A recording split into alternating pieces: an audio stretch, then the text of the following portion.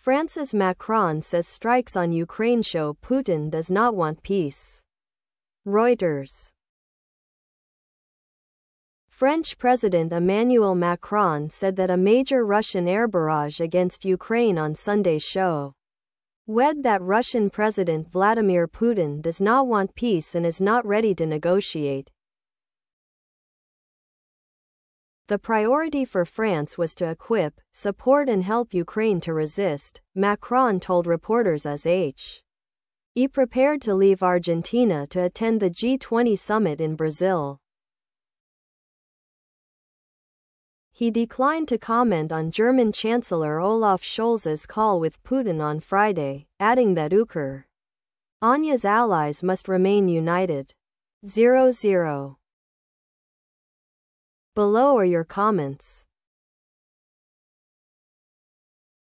Now that Biden has given the green light for Ukraine to use long-range weapons in Russia, you can bet that other nations will follow quickly. I think Putin's plan is to gain as much territory as possible before Trump takes over and he ends the war between Ukraine and Russia so Russia can keep any and all territory that they have captured including Crimea. Actually shows Putin hasn't changed his stance. Putin wants Ukraine, not peace. If he wanted peace, he wouldn't have invaded a sovereign nation. The US is going to let Russia and Ukraine negotiate a peace outcome. If the French president wants to stand by Zelensky to ensure the peace is maintained, that is his business.